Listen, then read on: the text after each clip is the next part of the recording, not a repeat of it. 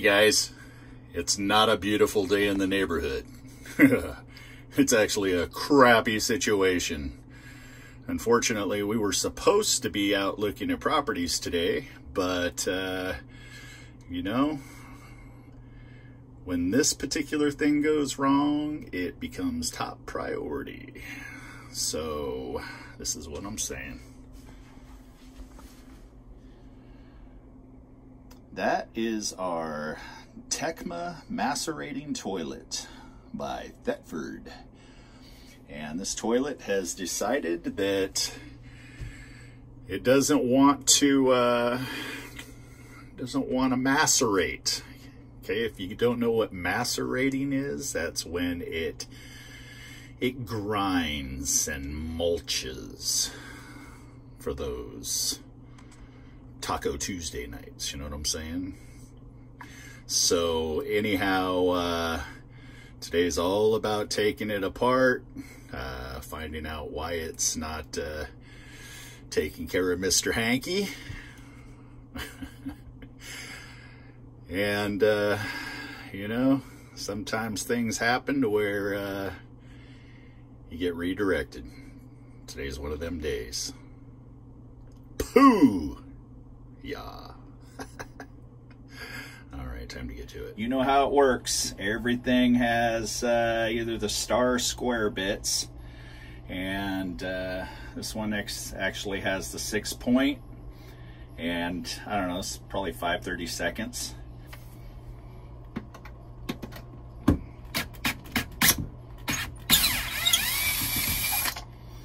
And you know, when I first looked at this, I was looking at these things going, what the hell kind of connection is that?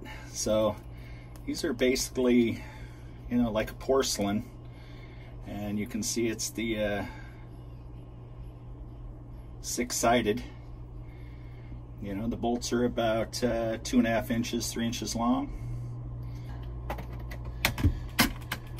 Thought it was going to be more to it than this, but you know what I'm saying? All right, let's take a look, see if this thing's just going to slide out. Look at that. It's coming right on out. Right on, right on. Right on like Donkey Kong. Now,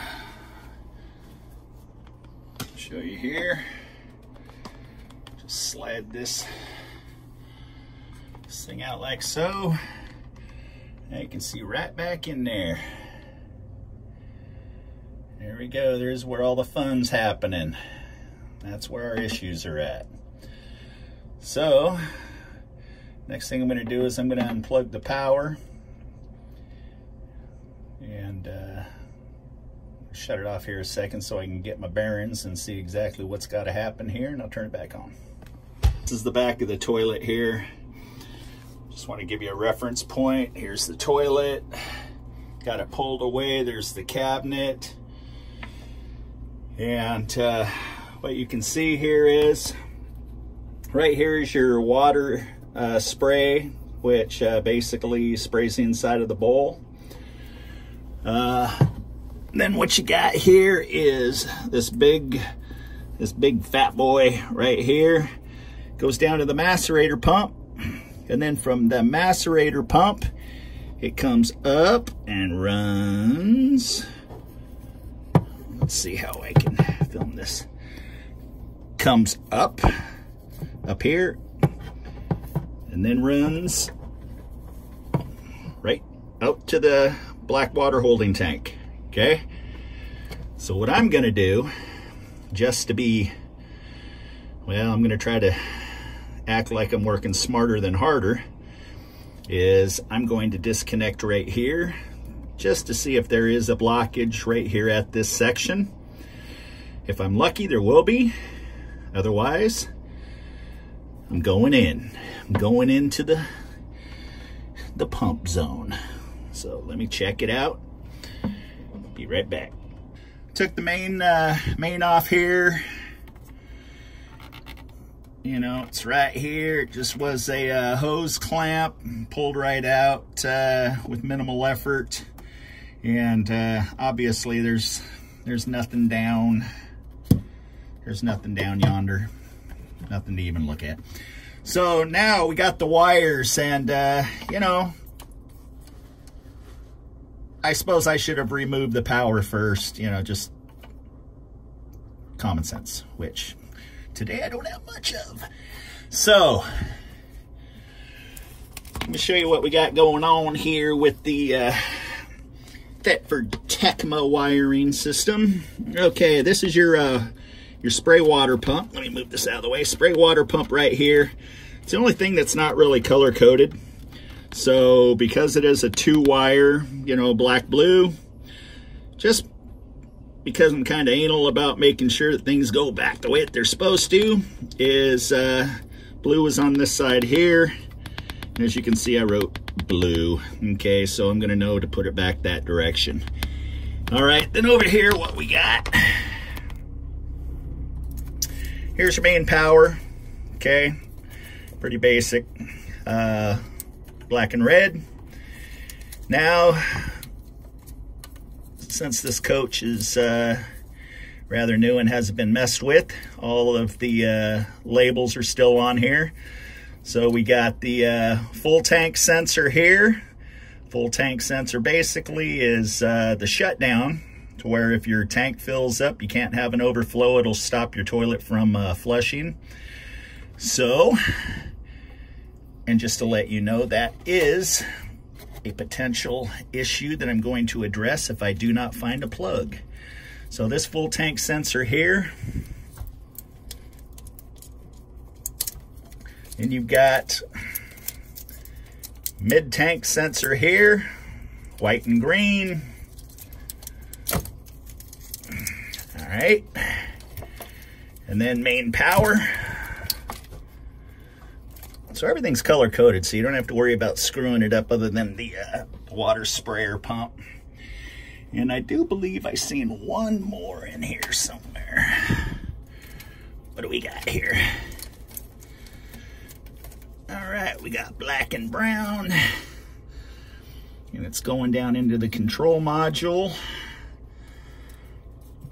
So we're gonna go ahead and, just for funness among us, we're gonna go ahead and disconnect that too.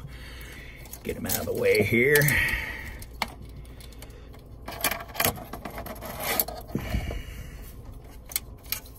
Oh, we got another one. Got the wall switch. Some of these get a little tight, which is all right. All right, so we are completely disconnected from the wiring. Now, last thing that we got going on here is right here. We got the water line. I have to go out and shut the water off and make sure we have no pressure. Otherwise, could be a shower. Let me go check that out, be right. Got the water disconnected now also. Kind of figured the easiest place to take it off was since even if there was pressure on the line beyond the pump here, we weren't going to have any pressure, so I went ahead and I just squeezed this with my fingers and just pulled it down and disconnected it from right there. So that was pretty easy peasy. So we got it turned around here now, and now we're going to start diving into this bad boy and see if we can find the issue. So let me get this thing set up on a tripod so I can work and we can fit. What I'm going to do here is just kind of set that up out of the way. Now that everything's disconnected, you can get the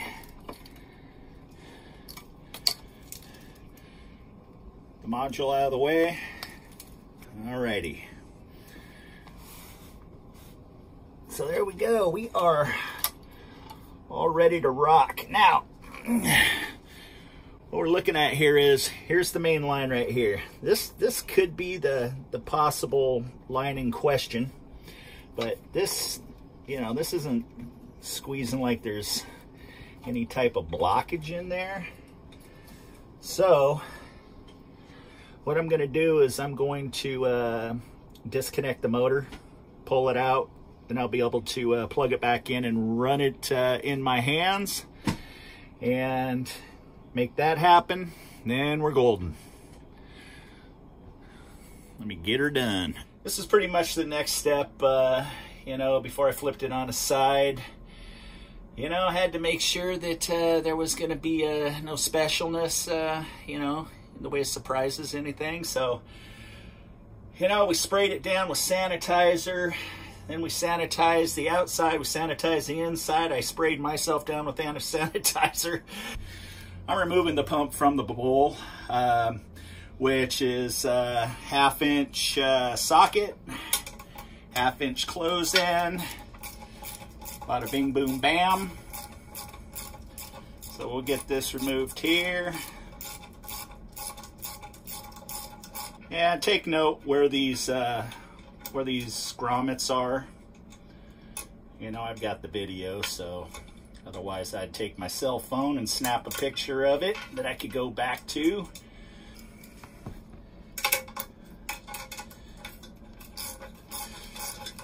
Seriously though, I wish that I had somebody who would have made this video so I wouldn't have to sit here and make this video for people like you and me that want to see what we're in for.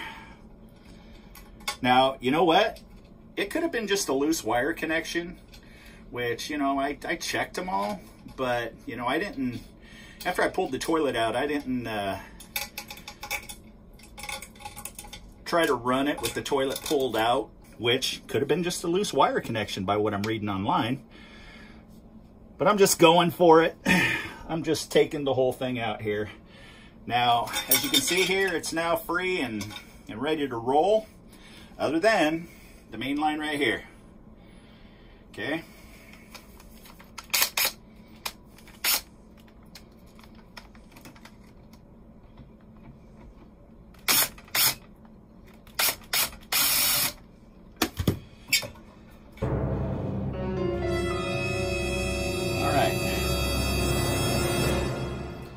Take this apart.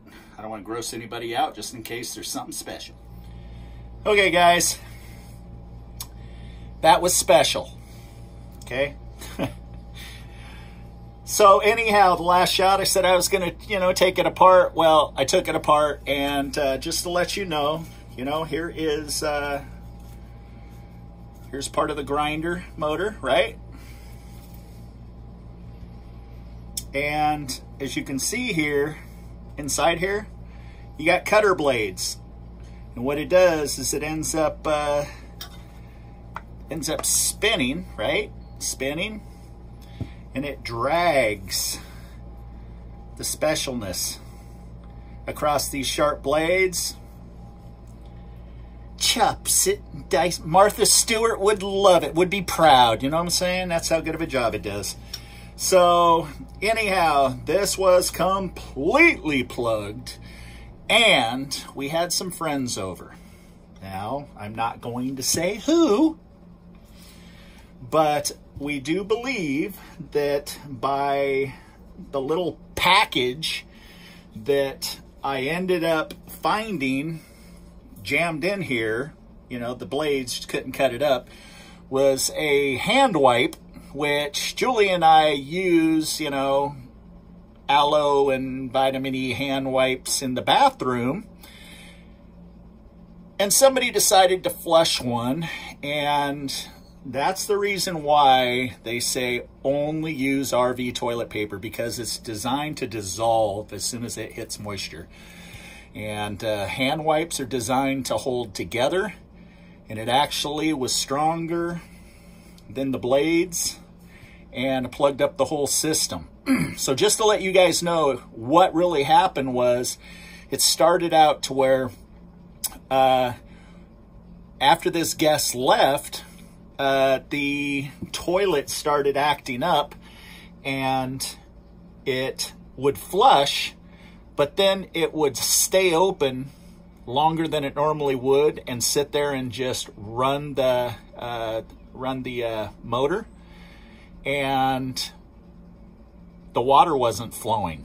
So we thought, all right, well, we'll keep an eye on it and see, you know, I'll make some calls because this is over a weekend, so nobody to reach. And the next thing that happened was it all of a sudden stopped running the motor, and it became a fishbowl.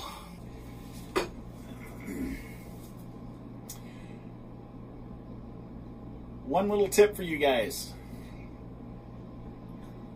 Once you experience a situation like this and the commode becomes inoperable, you're going to definitely want a backup plan.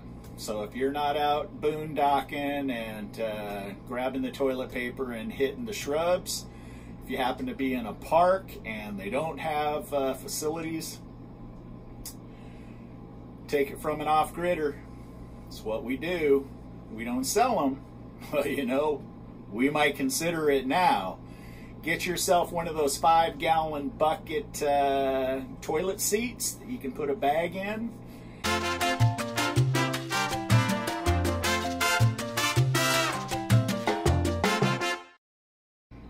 Or, if you don't mind taking little Cindy Yoo-Hoo and Johnny Boo Boo's pool noodle,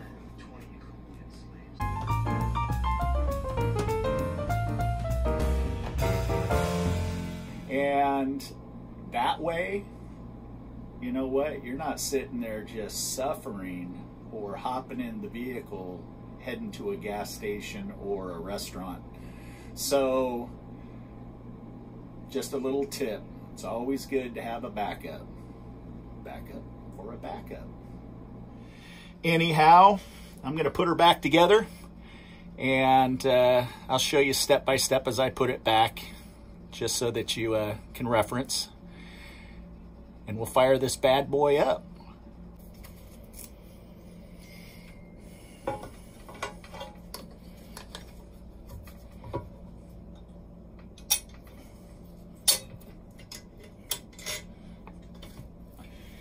You know, I can tell you that, you know, taking things apart and putting them back together is, for some people, a little bit concerning and uncomfortable, but just use technology. Use your phone, use your iPad, whatever, and you know, you can pretty much film it taking it apart and put it right back together.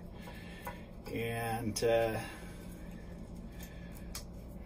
just makes things that much easier.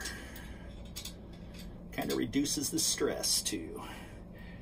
And again, I wish this video would have been, you know, out there. Now, there is several videos, obviously, on this toilet, but nobody's actually getting in there and getting their hands right in the middle of it all, you know what I'm saying?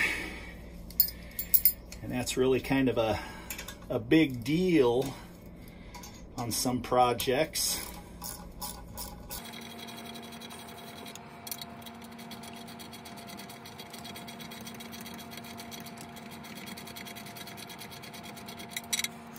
So I got the main pump hose that comes from the back of the bowl down to the pump, all sanitized and cleaned up. And you know, it's not a bad idea to have you know, like a good antibacterial spray on hand before you start this project, because, you know, you're going to be spraying everything down. Okay, it's obviously, if you know, recycled products bothers you, you might want to call an RV repair guy to take care of this. But, you know, I've been into this for about an hour so far, and you know, again, you know, it's just a matter of getting in there and getting her done, and hope this video helps everybody. So this is the main line here. This goes to the pump. This goes to the back of the bowl. This is an air line. And just make sure that let's see if I can get it to show. Oh, how can I make this show? Okay, right in there. See that little white hole? Okay, just make sure those holes, there's one on each side, that is pretty much gonna need to be dealt with. So anyhow, that goes right on up here like so. Big side, make sure you get it all the way on there. And I ended up scrubbing the toilet really seriously because it had, you know, years of funness on it. And we just push that on there like so. Just make sure it's on there nice and straight.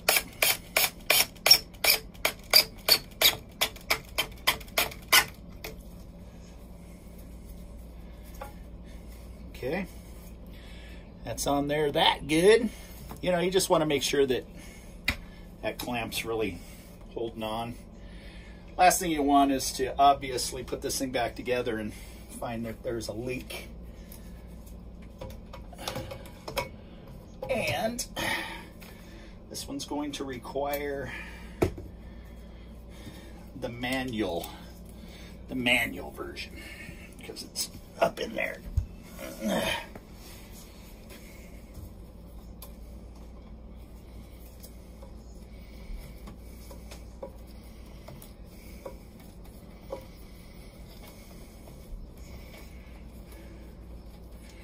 me see if I can adjust the camera here so you can get a little bit better idea of what's going on.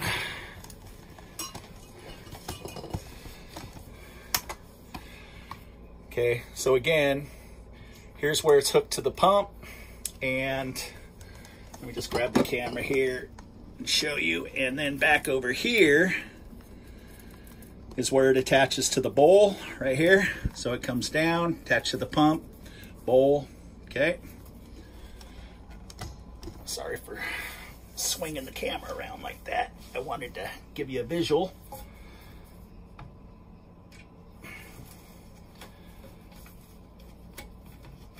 Just make sure that that's on there nice and snug.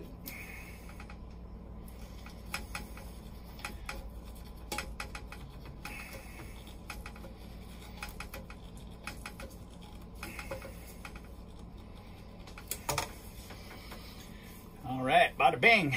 Almost looks brand new, don't it? All right.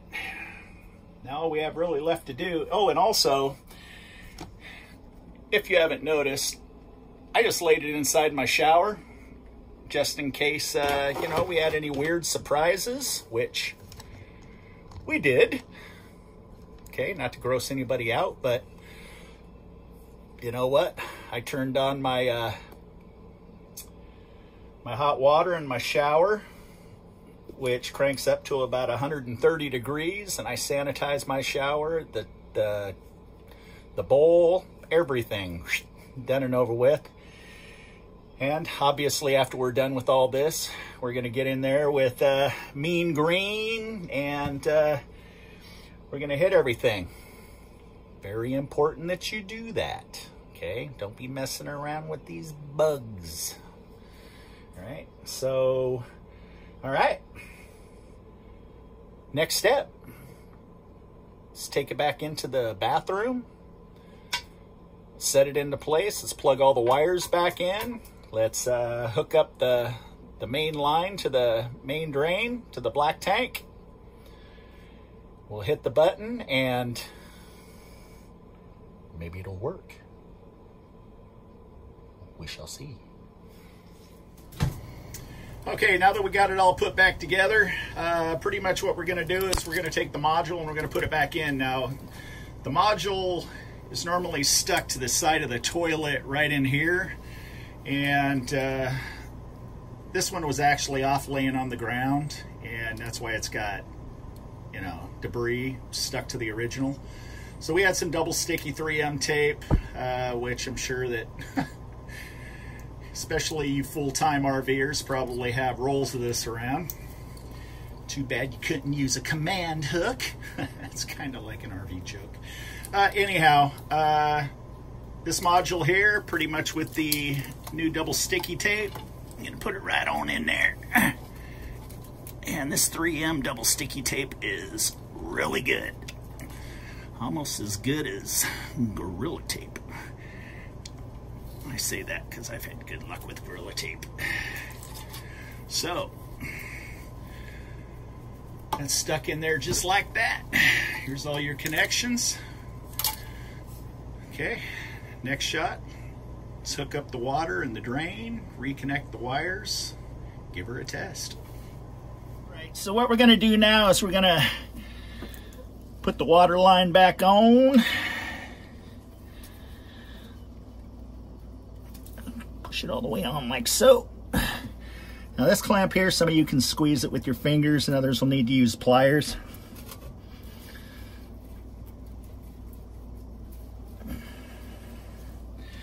Squeeze that on like so. Water line is complete. Next,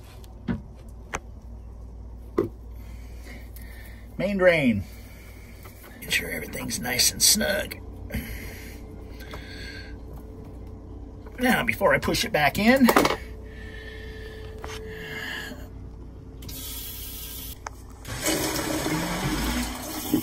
oh, that's a nice sound.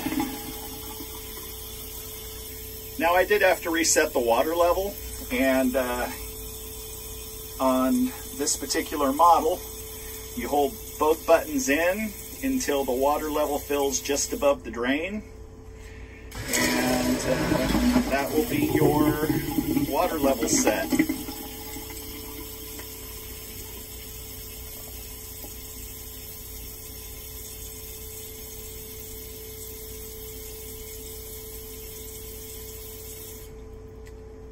Yeah, very inviting, I must say.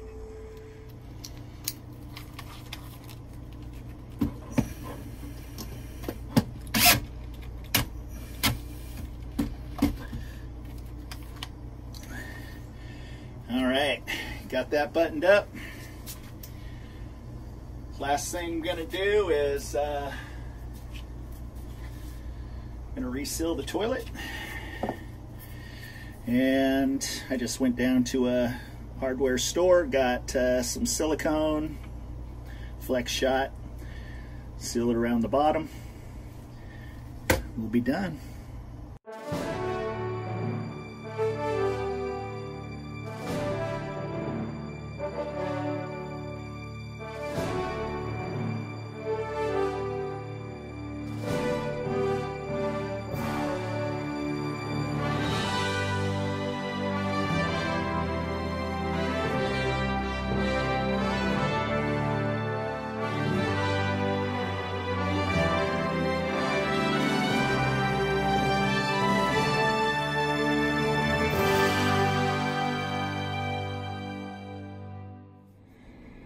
Alright guys, that's pretty much it.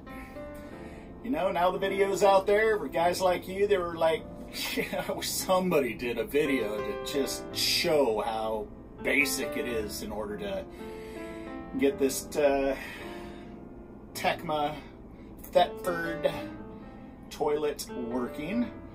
Now, if you go online, you're going to get all kinds of information that could potentially help you. Loose wires, the sensors inside of the black tank could be, you know, malfunctioning because they're dirty. You're not flushing your tank enough. I did all the above, okay, before I decided to take it apart. Obviously, I told myself I was going to take it apart. I was gutting this thing, so I wasn't going to be messing around, you know, more than once. It's working like brand new now. It's that easy. It took me over an hour to do it, maybe closer to 2 hours, due to the fact that, you know, when you start messing around with the mess, then, you know, you have a tendency to slow down because you don't want to be touching anything more than you have to. So, anyhow, there you go. Again, I'm not an RV repair guy. I don't claim to be. But I am a guy that can turn a wrench and a screwdriver, and you know what? Hope this video helps somebody.